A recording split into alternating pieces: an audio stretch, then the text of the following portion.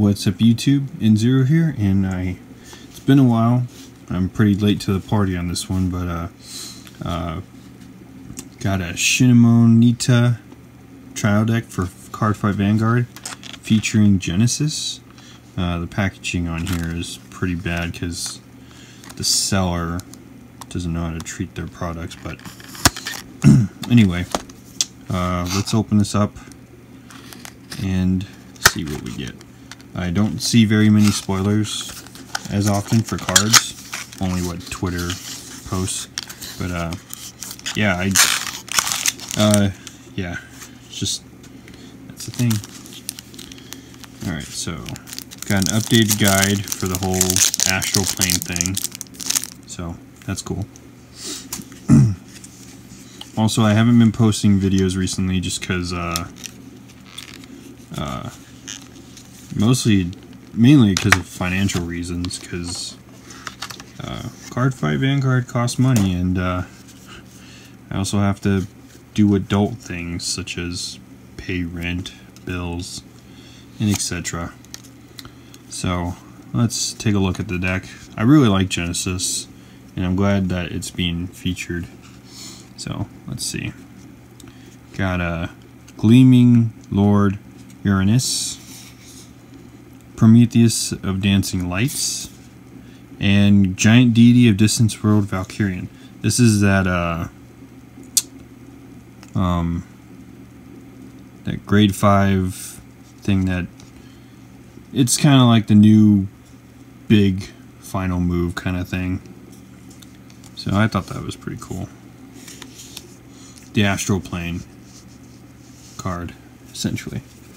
So yeah, so we got common versions of it. Got of Uranus. It's been a while.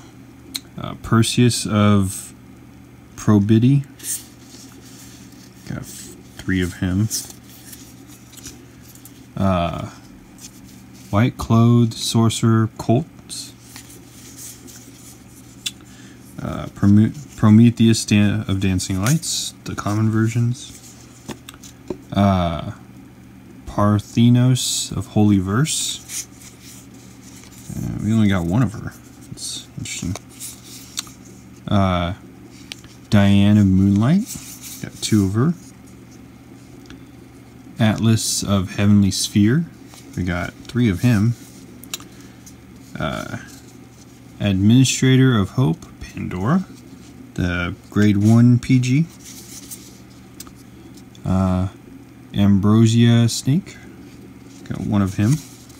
And then the triggers, we got 3 Maiden of Kurahime, the crits, 3 Cyber Tigers, Talisman Angel, 2 of them, and a common version of the PG draw trigger, which is cool. I like this concept because it gives a second reason to buy this multiple copies of the trial decks. All right, so we got more of the heal triggers, and I got more of Valkyrian, and here's the astral plane card, which is pretty cool. Essentially it's a weird concept. I do wonder what's going to be like for the future of this. Like what are the future plans of this game mechanic?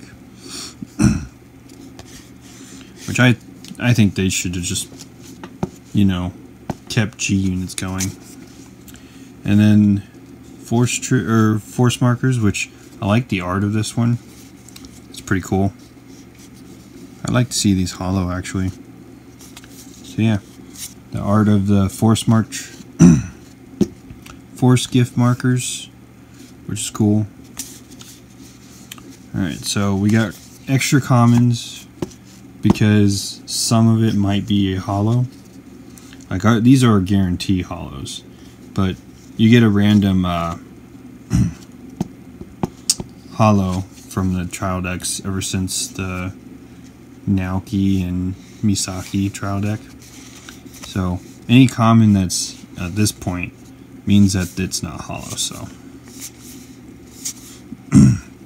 here's the new starter, Pan of New Style, which is pretty cool looking. So we got Ambrosia Snake as a hollow. Yep. I don't know why that was in the back. I'm guessing that there's probably a special version of Uranus, because I was wondering why there was only 2. But yeah. And our special, yeah, this was our special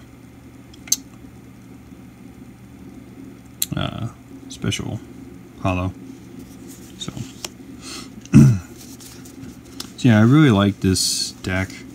I wonder if, like, because of the astral plane, like Valkyria, I wonder if it's going to be mostly Genesis for the meta, which I really hope it isn't.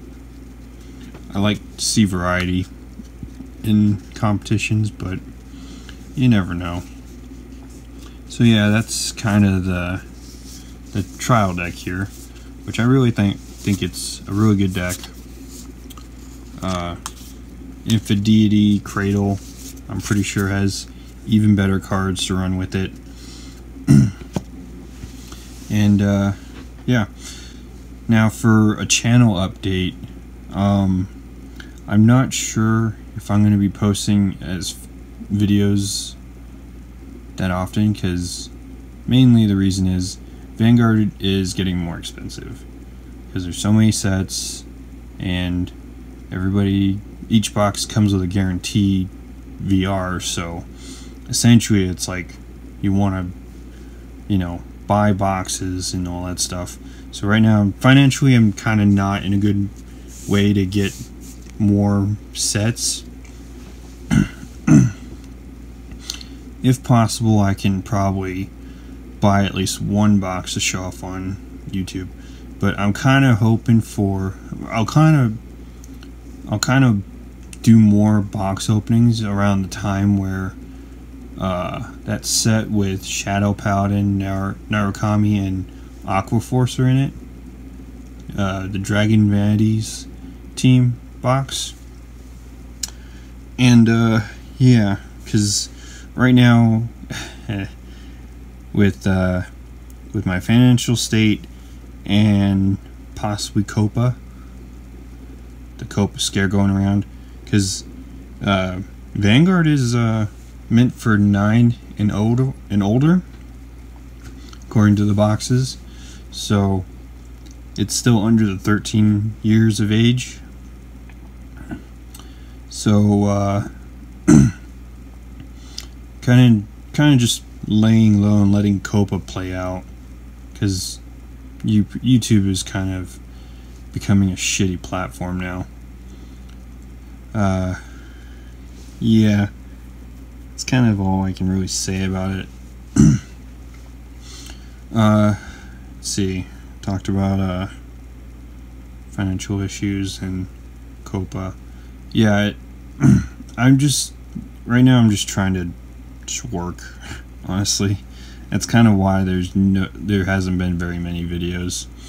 I'm usually more active on Twitter and Twitch, not streaming, but just talking with friends and all that stuff. So that's kind of what I've been doing on my downtime, because you need to put hours into Twitch streaming, which right now I don't have I don't have the hours to sacrifice for Twitch, so haven't been doing that either. So